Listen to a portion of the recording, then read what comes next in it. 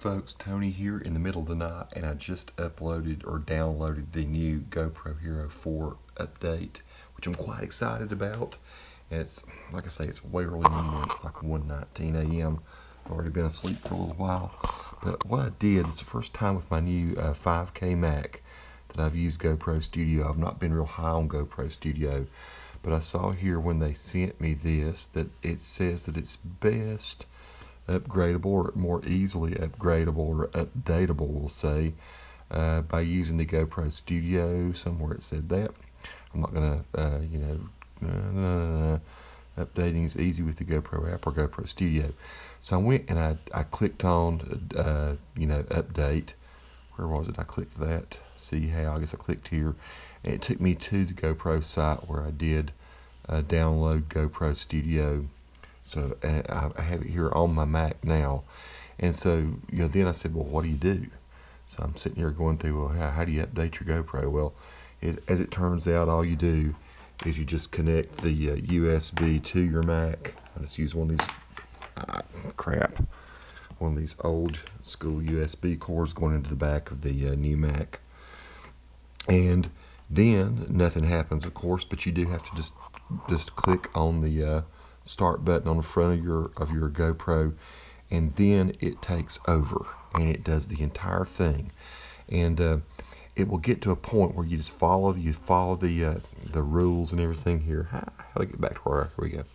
And you just follow what the path it tells you to go through, and it'll come to a place where it says there'll be a window pop up over here. It'll say updating. It'll say done down at the bottom, but it is not done. So do not click on done. What you do, it will go through 5 different restarts. I believe I counted on my GoPro Hero4, like 5 different times it went beep beep beep, and it sort of like did restarts. The whole process took about 5 minutes. I'm quite excited to see what the new GoPro Hero4 software will do. Very excited about it, actually. So I'll be doing some test videos with that. I'm talking low because my wife's in bed right now, and I'll be waking my wife and the pug up if I talk louder than this. But anyway, yeah, looks pretty slick. I've never used the GoPro Studio on a Mac, and like I say, I just enjoy editing so much in Premiere Pro that I almost never use the Studio. But there are some advantages. There's some good things that you can do with this. I'm going to give it a shot.